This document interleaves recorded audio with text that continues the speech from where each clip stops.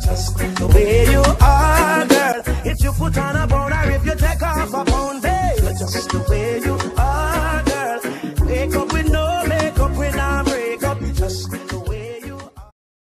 Hey guys, it's your girl Lakia Haynes and welcome back to my channel. If you love me just the way I am, make sure to hit that subscribe button down below and give this video a big thumbs up if you'd like to see more videos just like this. So guys, today I'm here to talk about avoiding that matting in your hair.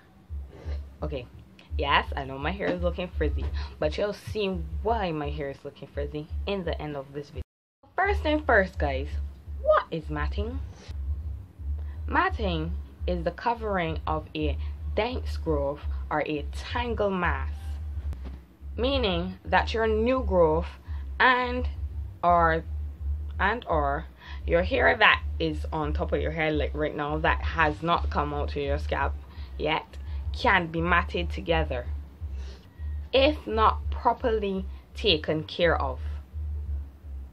Guys, I'll show you my 3 steps in how you can avoid your matting in my hair and how I avoid my matting in my hair when I having a long-term protective style.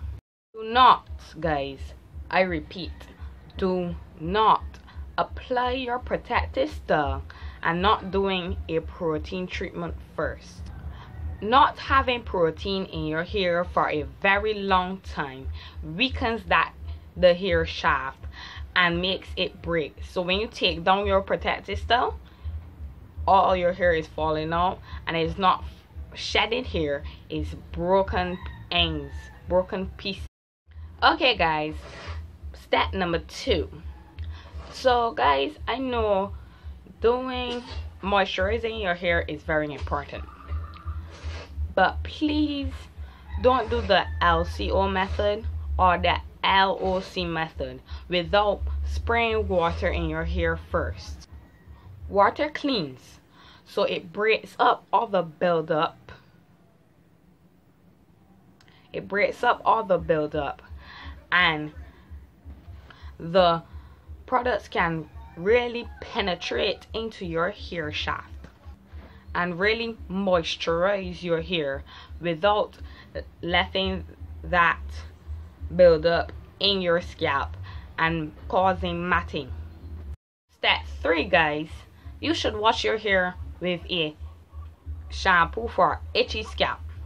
Reason being, shampoos for itchy scalp really cleanse and take away all the buildup from on your hair. I have a video link right above here. I'll link it right above there, and it's me washing my hair in braids.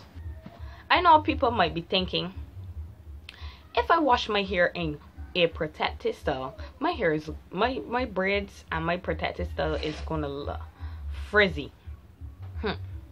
Okay, so if it's not looking frizzy, care of your hair is most important, not the frizzy, not how your protective style looks. It's the care of your hair. If you don't have time to manage your hair is gonna break. It's gonna look as you after you take down the protective style, it's not gonna be healthy. And the health of your hair is the most important thing, and it wouldn't be a protective style if it's not doing its job protecting the hair from outside chemicals, from a lot of dust. So guys, this is my 4th and final step in how to avoid the matting in your hair. How I avoid the matting in my hair. Deep condition with a moisturizing deep conditioner. This puts back the moisture in your hair after you have shampoo and stripped the hair. In my video that I link above, it